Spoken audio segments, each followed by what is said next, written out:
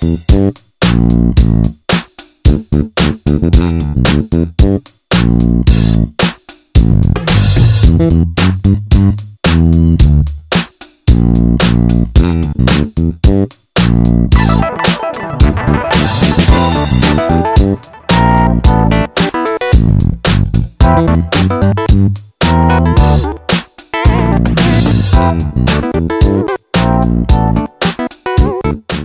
sister ripped her jeans, so I'm going to fix them today.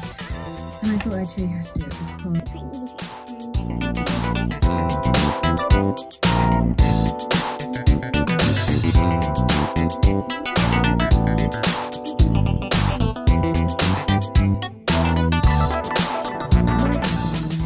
right below the pocket. It's in a really awkward place to fix and to wear. So she's actually not made a hole, which is a good thing. Sorry about my really gross nails. I'm trying to grow them.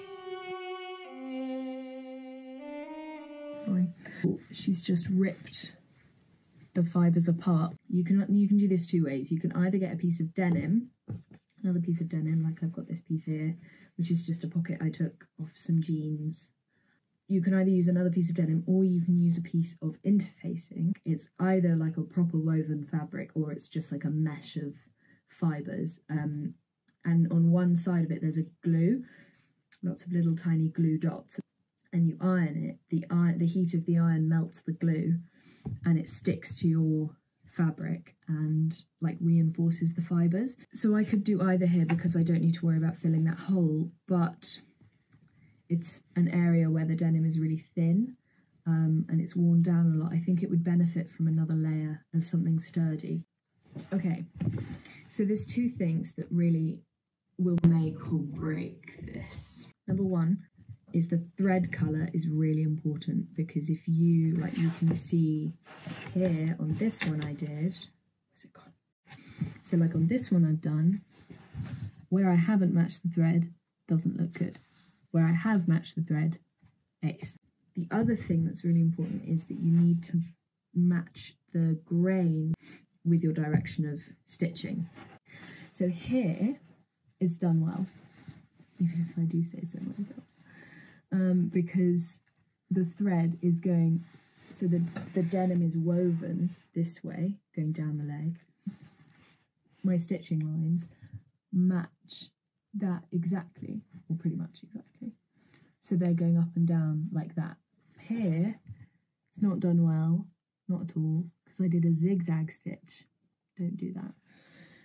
So that just goes like all over the place really randomly, so it's really obvious because you can see that the grain of the denim is going up and down like this, and I did zigzag stitches, which are going like all over the place, going like that. So that's just not, it just doesn't match at all. So what you need to do is take your jeans, turn them inside out, then lay them flat on the table, and then hold a piece of denim over the top. Welcome to my awful animation. I thought this might be easier than trying to explain it, but that was obviously before I had ever tried to do any animation. So the patch in that animation is maybe a little bit big. It only needs to be maybe 2 or 3 centimetres bigger than your rip all the way around, but make sure there is a little bit of extra fabric. Turn your jeans the right way around and just kind of smooth your rip completely flat, so it's almost as if it hadn't ripped in the first place. And if you get any of these like white threads that have come unwoven from the fabric, just tuck them underneath. And then, using a really short stitch, you need to sew in lines that follow the grain line of your denim all along the rip. So my machine has a pre-programmed darning stitch. If yours has one, then use that, but if not, don't worry, you can do it manually. You just start with your needle as far over to the left as you can and sew over the rip about 1 centimetre either side. Then lift your needle up and move it over 1 notch. There'll either be a dial on your machine, or some, if they're computerized, might have a button. So just move your needle over 1 notch, don't move your foot. And then, pressing your back stitch button, sew back to the start line in parallel to your first line of stitching. Then when you get back to the beginning, lift up your needle again, don't lift your foot, and move your needle over 1 notch. Sew forwards, move your needle over, Keep going until you reach the edge of your foot, so your needle is now as far to the right as it can be. Move your needle back to the furthest left position, and then continue like that. So the next step, once you've reinforced your hole with that initial stitching, is to make it invisible. So to do this, I used a free machine embroidery foot, which kind of sits over the fabric rather than pressing down on it. And it just means that you can move the fabric through the machine at the pace that you want. So you can play around with going faster, going slower, sewing quicker, but moving your fabric slower. And it just means that you can get a more uneven stitch length, which is going to help you to blend in the edges of that darning that we did. If you want, you can use a blend of different threads. I used 3 different threads, and I think ideally they would have been more blue. I had like that initial light blue colour, and then I had like a mid-grey, and then a darker grey, which was actually quite blue, but I think it probably could have been a bit more indigo.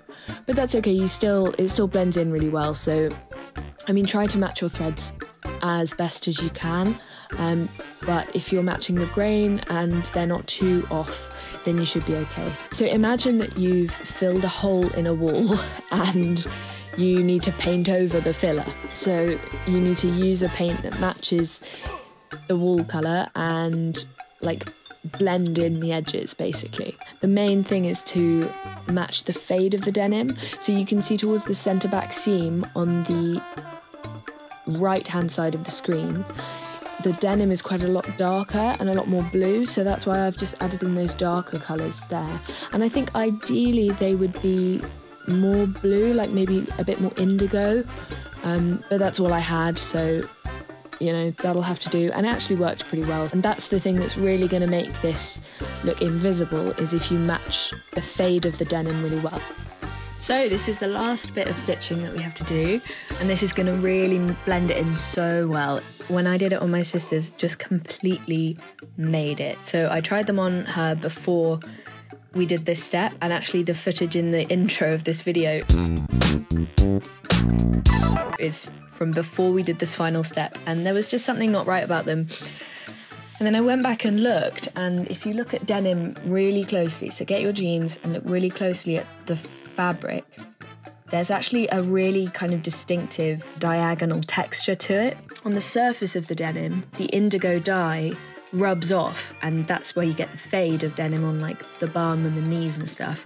But in these tiny little ridges along the diagonal grain, the dye doesn't rub off. So to match that, just use a kind of mid-tone, I use like a mid-grey, and do exactly the same technique that we've done so far, and just follow along that diagonal grain all along your rip to completely blend in your darning.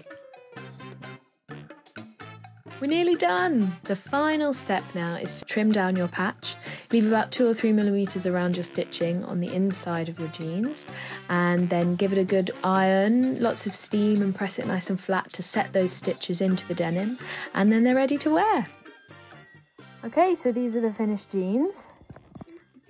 Show off your bum. It's the kind of thing where you can keep going all day, but I think it looks good. Are you happy? Very happy! Good! Yay. One pair of jeans. Done.